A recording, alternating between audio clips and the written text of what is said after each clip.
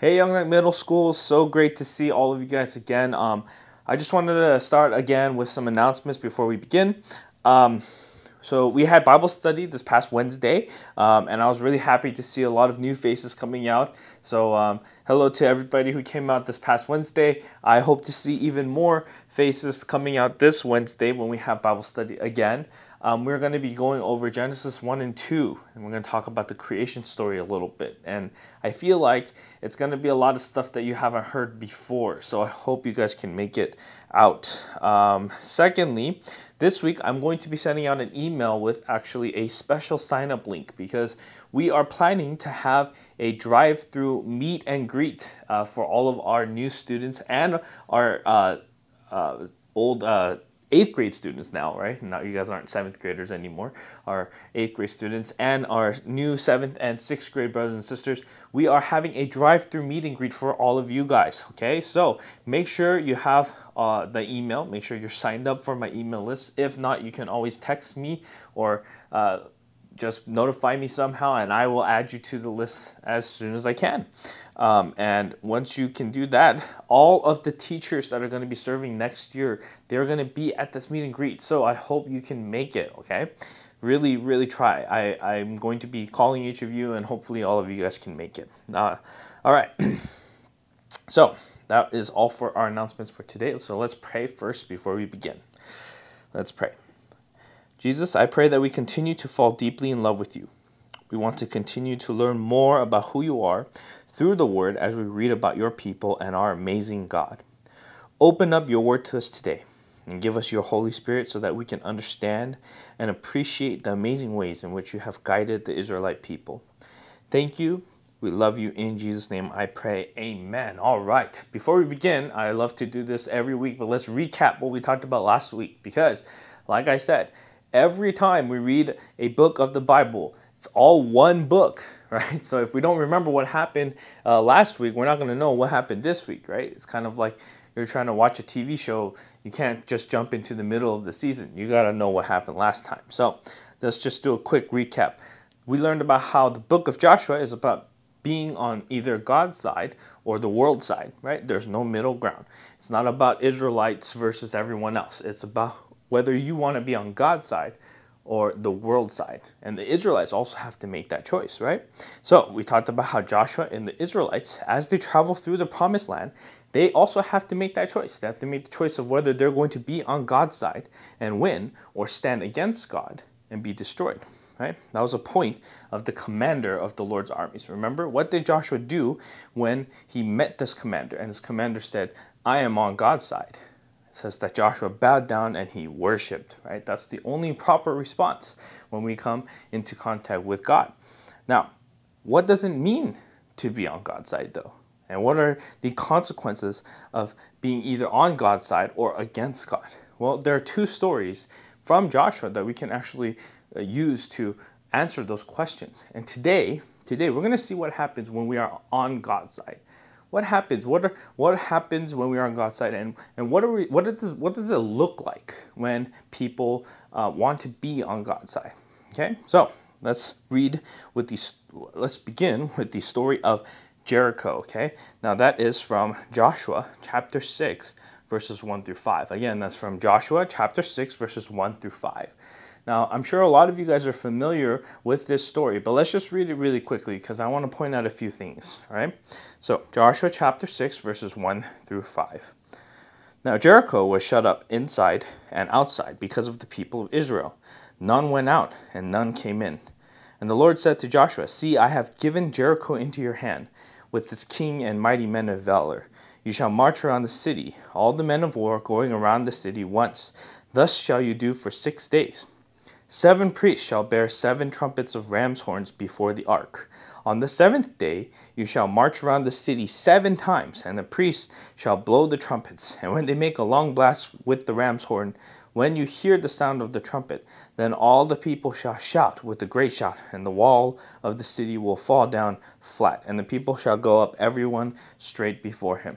See, God commands Israel to go and march around the city of Jericho for 7 days, and then on the 7th day to blow their trumpets and shout. And somehow that was supposed to give Israel the victory over the fortified city of Jericho. Now, I'm sure all of us have heard this story at least once or twice in Sunday school or even Veggie Tales or in a sermon.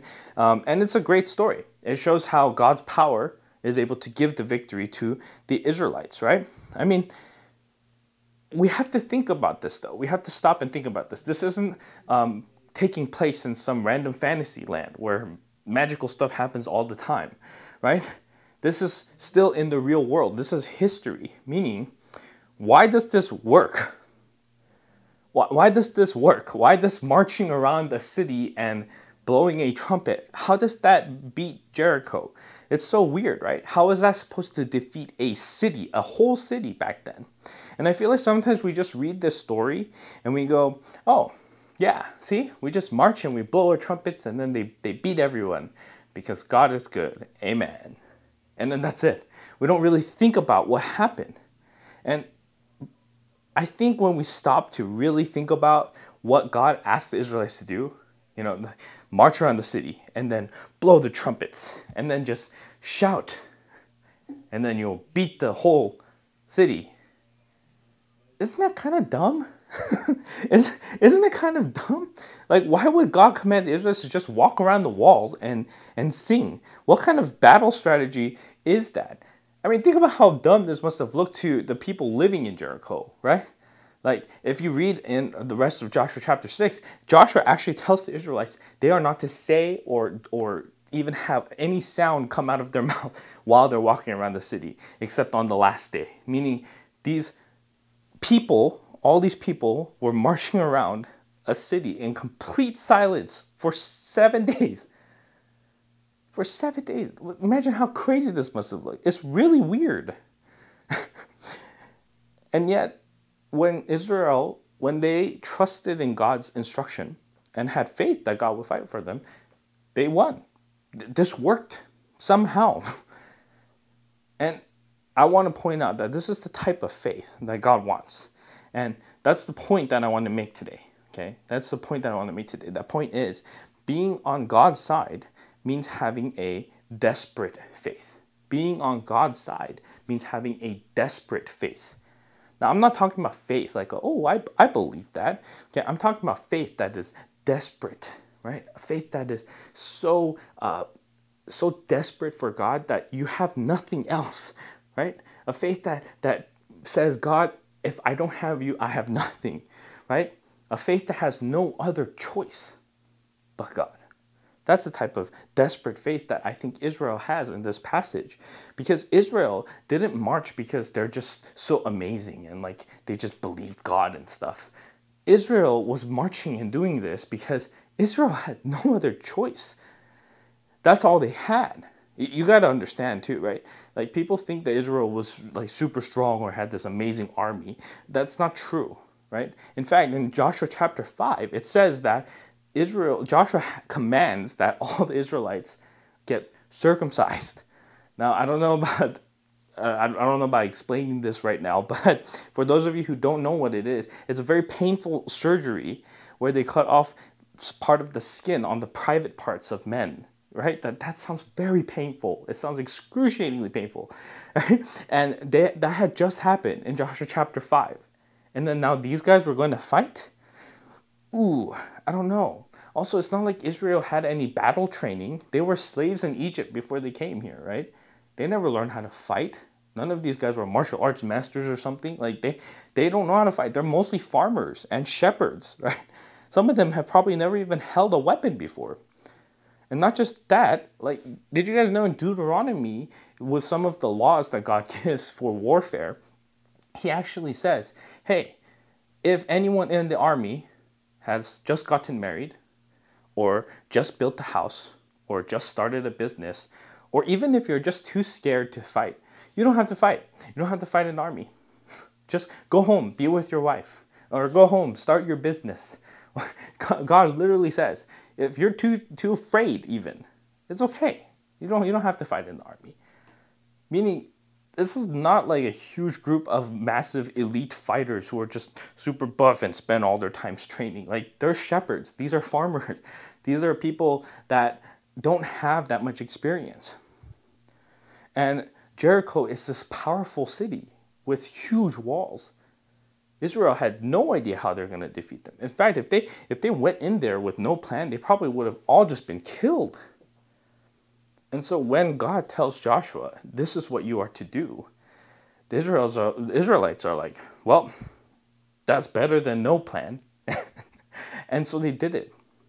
It came out of desperation. They're like, well, we got no other options. We have no idea how to beat Jericho with their giant walls and their strong fighting army. Let's just do what God said, because we don't have any other choice. You see, their faith came from desperation. They had no other options. What were they supposed to do? What was the alternative? Right? So do you see when the Israelites were the strongest? It wasn't when they had the most money or the best fighter or the most power. The Israelites were the strongest when they were the weakest. When they couldn't fight for themselves, so that God had to fight for them, that was when they were strongest. That was when Israel won. That's when Israel desperately prays to God to save them. That's when Israel had desperate faith. That's when Israel was on God's side. And that's what it says in 2 Corinthians 12, verses 9 through 10. It says, "But he said to me, my grace is sufficient for you, for my power is made perfect in weakness. Therefore, I will boast all the more gladly of my weaknesses, so that the power of Christ may rest upon me. For the sake of Christ, then, I am content with weaknesses, insults, hardships, persecutions, and calamities. For when I am weak, then I am strong." It is when Israel was weakest that they were the strongest. And that's not all. Okay? Because in the same way, Rahab, okay, she was a prostitute who was living in the city of Jericho. Do you know what a prostitute? A prostitute is a woman or a man who sleeps with other people for money, right? So it was a very degrading profession, right? And she was also a part of the enemy. She was part of Jericho. She was living in Jericho, right? And yet God saves her. Why? Well, it's the same reason that God gave victory to Israel over Jericho, right? She trusted in God with a desperate faith that he would deliver her and her family. So let's read together from Joshua chapter 2, verses 9 through 13. Look at what Rahab says to the spies that she hides. "And she said to the men, I know that the Lord has given you the land, and that the fear of you has fallen upon us, and that all the inhabitants of the land melt away before you. For we have heard how the Lord dried up the water of the Red Sea before you when you came out of Egypt, and what you did to the 2 kings of the Amorites who were beyond the Jordan, to Sihon and Og, whom you devoted to destruction. And as soon as we heard it, our hearts melted, and there was no spirit left in any man because of you. For the Lord your God, he is God in the heavens above and on the earth beneath. Now then, please swear to me by the Lord that as I have dealt kindly with you, you will also deal kindly with my father's house, and give me a sure sign that you will save alive my father and mother, my brothers and sisters, and all who belong to them, and deliver our lives from death." Think about how much faith Rahab needed to have to do this. She had to have faith that God would defeat Jericho. Otherwise, she would have been killed for being a traitor to her country. Did you know that Rahab lies in the face of the king of Jericho? Would you be able to betray your family? Would you be able to betray your friends and your country if you thought they were going to lose? Think about the incredible amount of faith that Rahab needed to have, because she had to believe first that God was going to win, right? Not only that, think about this promise that she made with the spies. Was there any guarantee that the spies were going to keep this promise? No. If she just died in Jericho, nobody would have remembered her. Nobody would have remembered that the spies needed or made this promise with Rahab. No. But she had to trust the spies. She had to trust that when they swore to God, that God would make sure that she would be saved. Right? That's crazy. Would you do this? Would you gamble and take a bet that might make you lose everything, even your life?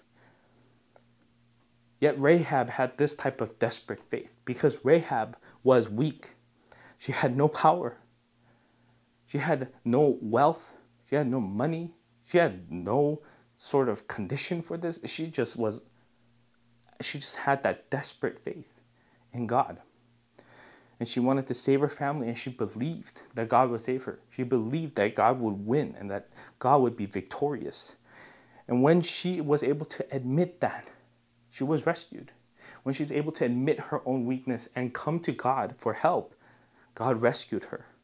When she was weak, she was made strong.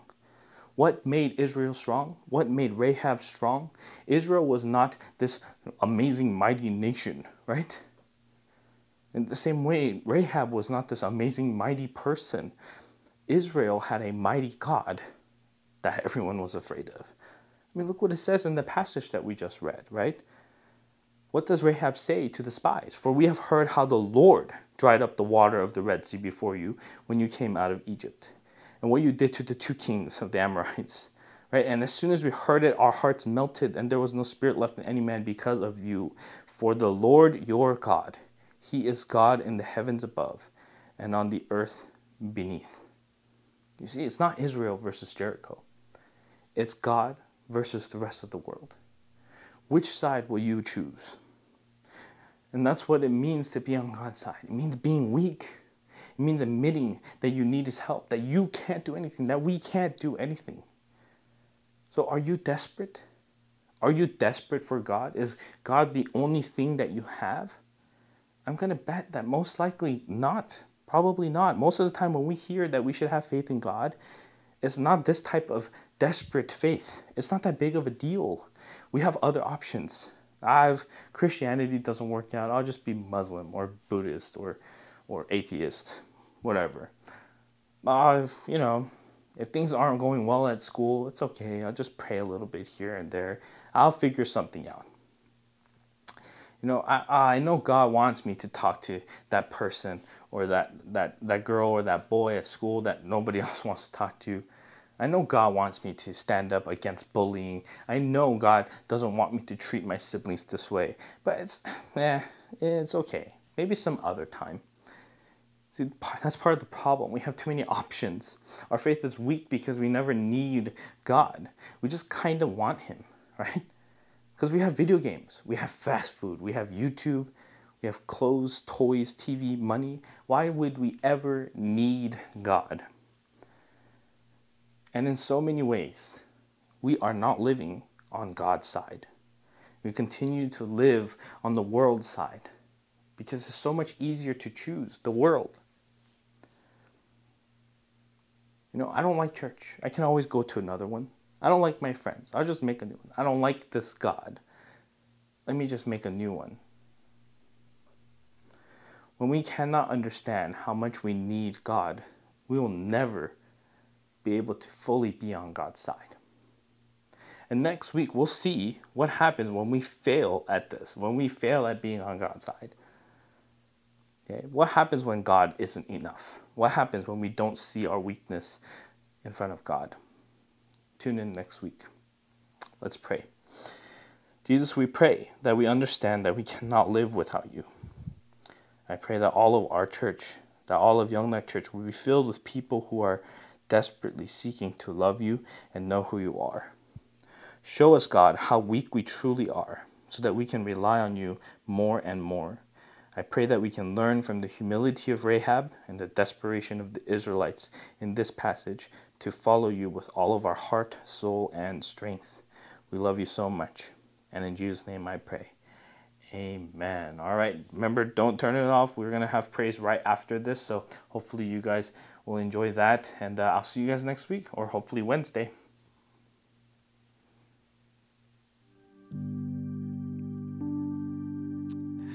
Hi, Young Knock. Welcome back to Sunday morning service. We're so glad that you guys decided to join us from your homes today. Let's just get right into it. So before we start worship, like always, let's just spend a minute or two just to get our hearts ready before God. And the reason we do this is because, when we're singing these songs, when we're listening to this sermon, the purpose is to engage with God.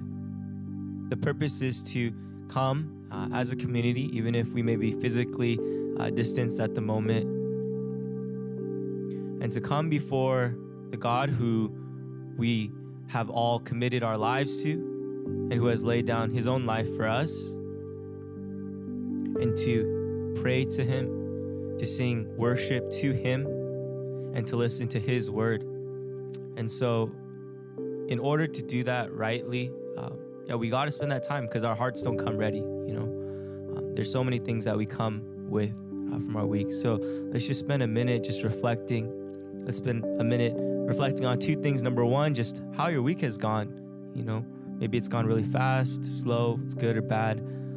Regardless, just reflect on your week. And two, reflect on the gospel. Reflect on Christ's love for you. Reflect on the cross and the price that was paid there. And let's give thanks for that. Let's just spend time going earnestly and genuinely before God.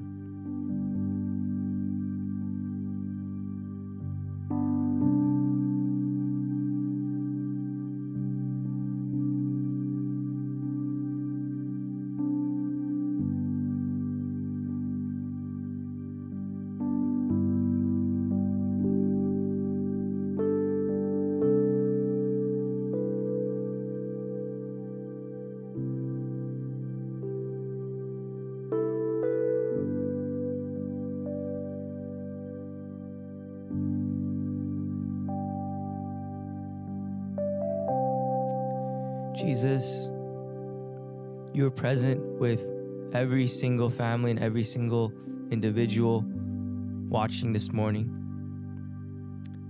And God, I pray not just for your omnipresence, but God, I pray for your personal presence, Lord, because we know you're everywhere, God. Lord, we believe that, but oftentimes, Lord, we forget, Lord, how close you really are. God, how powerful you really are, how you desire to be intimate with us. And so I pray that your Spirit would really be present amongst every single person watching. God, as you came down in fire, Lord, on the disciples, God, as you came down so many other times, Lord, in your word, God, I pray that you would be present, that we would be aware of you, and that would bring us to our knees in worship. God, we want you.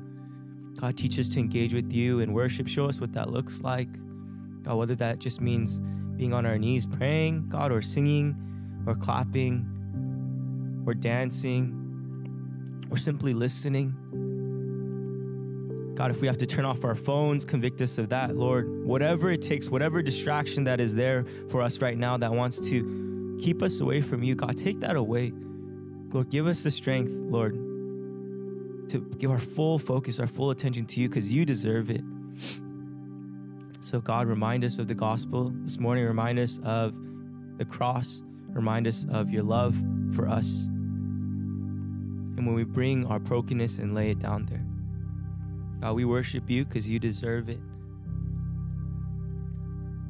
Remind us and stir our hearts again to worship. In your name we pray. Amen.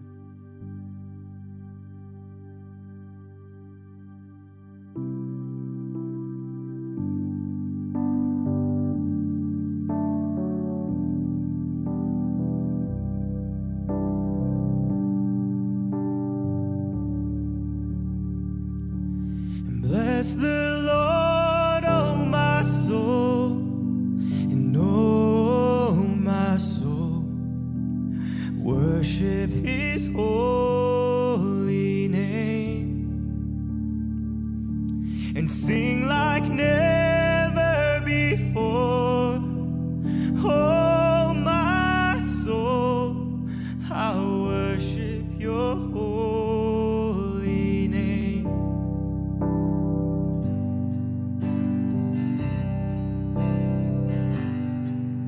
The sun comes up, it's a new day dawning. It's time to sing your song again. Whatever may pass and whatever lies before me,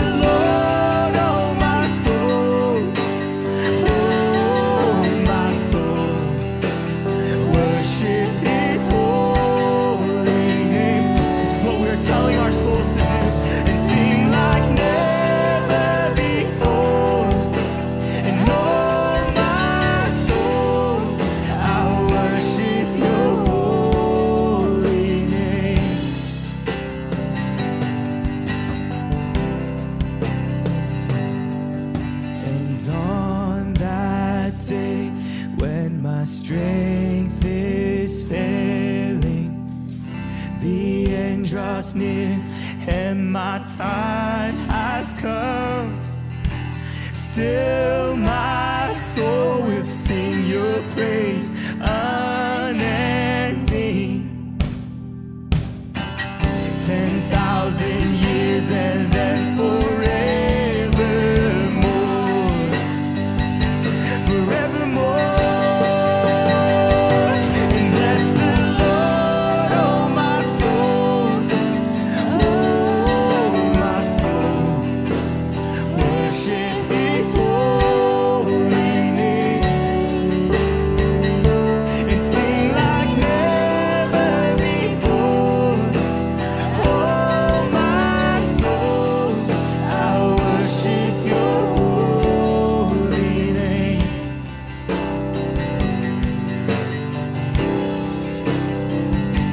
And bless the Lord, oh my soul, oh my soul.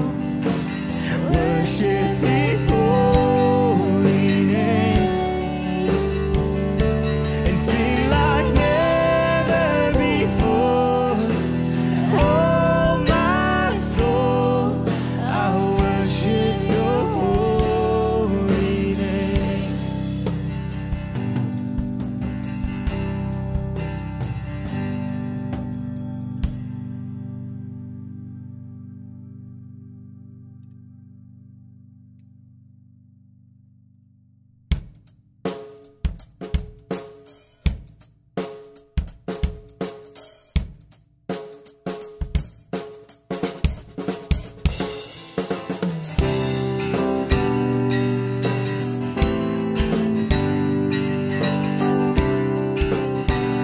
Let's declare these things about our God.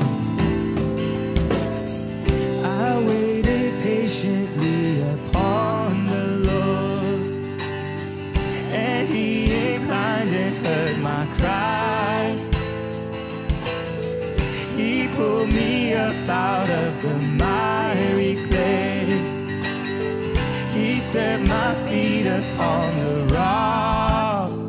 He gave me beauty for ashes and joy for my mourning and praise for heaviness.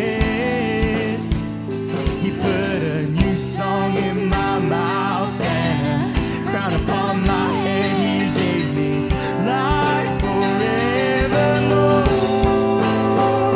And He's been so good, so good to me.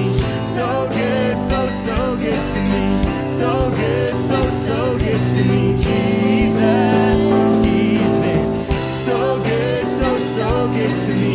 So good, so good to me.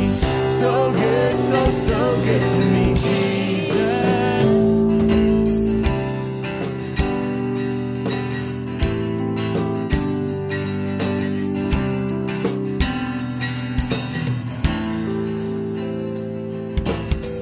I waited patiently upon the Lord, and He inclined and heard my cry. He pulled me up out of the miry clay. He set my feet upon the rock.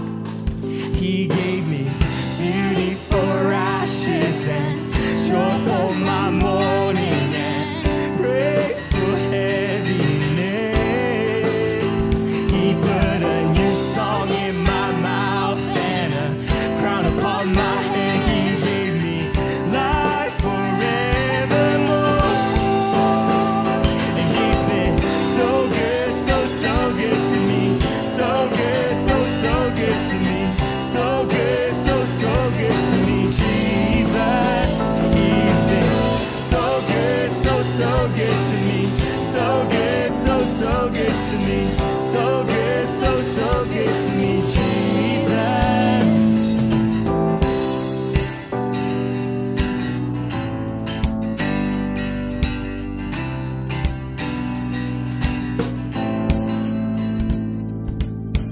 Pick me up and He turned me around and He placed my feet on a solid ground. Hallelujah, hallelujah.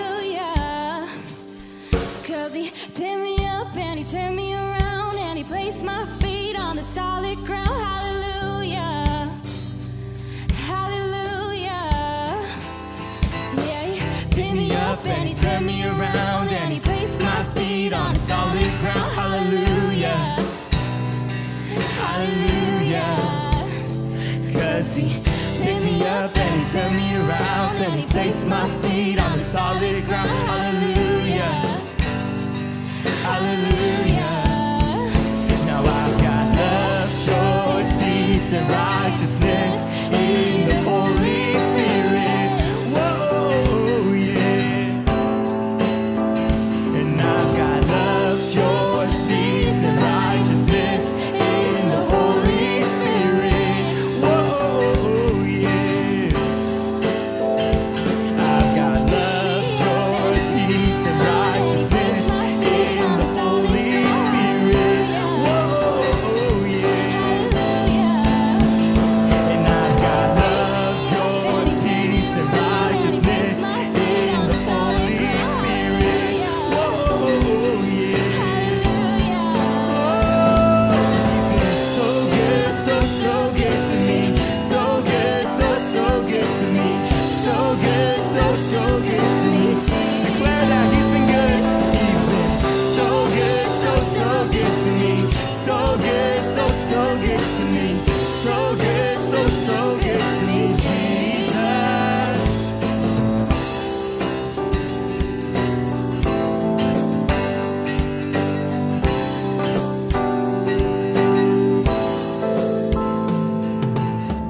Pick me up and he turned me around, and he placed my feet on the solid ground. Hallelujah, hallelujah.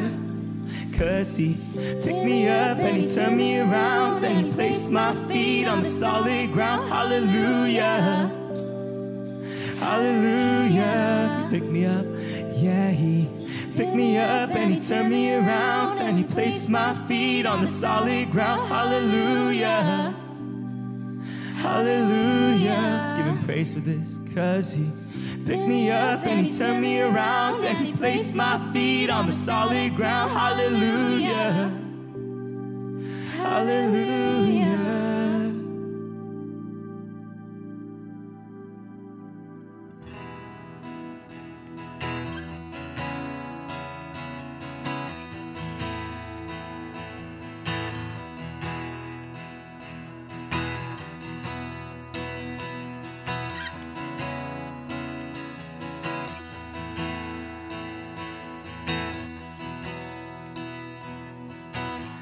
Be thou my vision, O Lord of my heart.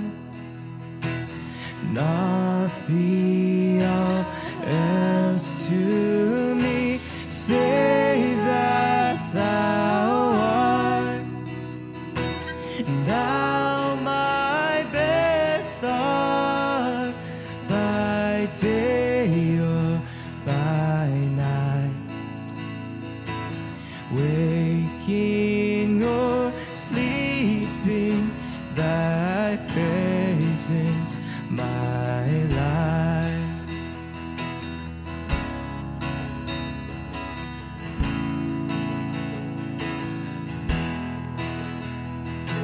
And be thou my wisdom, and thou my true word.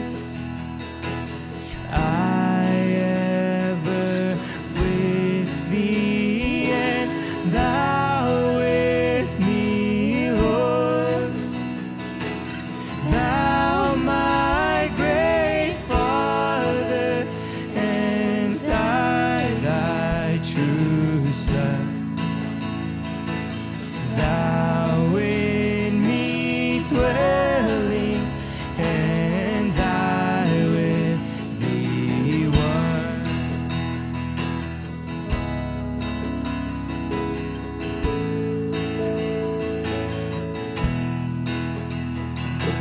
In riches I heed not, nor man's empty praise. Thou mine inheritance, now and always. And thou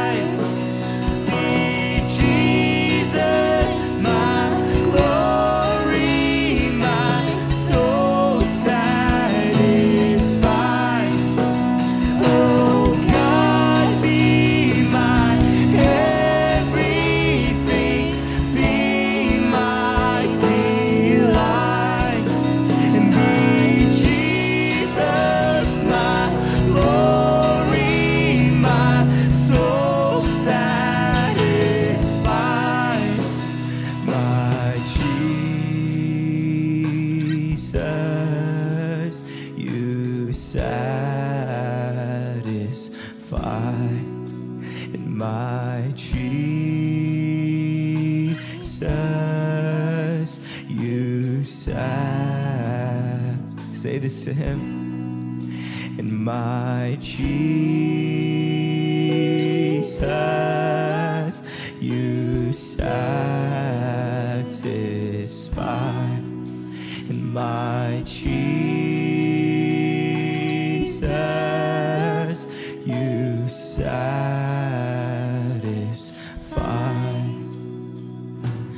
Our King of heaven, after victory won, may I reach heaven's joys, oh bright heaven's sun. Heart of my own heart, whatever befall, still be my vision, oh ruler of all. And heart of my own heart, whatever befall, still be my vision, oh